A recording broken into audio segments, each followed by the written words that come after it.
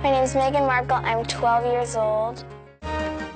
Nick News. I hate my wimpy toilet bowl cleaner. Commercials, they do say a lot of things that most people don't even notice. Mostly like laundry and dishwashing commercials. The gloves are coming off. Women are fighting greasy pots and pans with Ivory Clear. When we first saw the commercial, I knew something had to be done because I was furious. Women are fighting greasy pots and pans. And I said, wait a minute, how could somebody say that? I think I'll write a letter. The president of Procter & Gamble, Procter & Gamble Company, Cincinnati, Ohio. Dear sir, last week at my school, we decided to watch the news for social studies. While through the channels, we saw a commercial for the new Ivory Clear dishwashing liquid.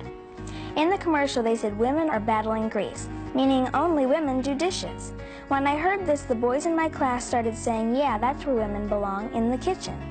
I really don't think it was very nice for the boys to say it. They knew it hurt my feelings. It makes me feel like they're going to grow up thinking that girls are less than them. You know, like boys are better than girls. So I was wondering if you would be able to change your commercial to people all over America. Thank you, Megan Markle. 3 months after Megan wrote to the president of the company, Procter & Gamble changed the commercial. Listen.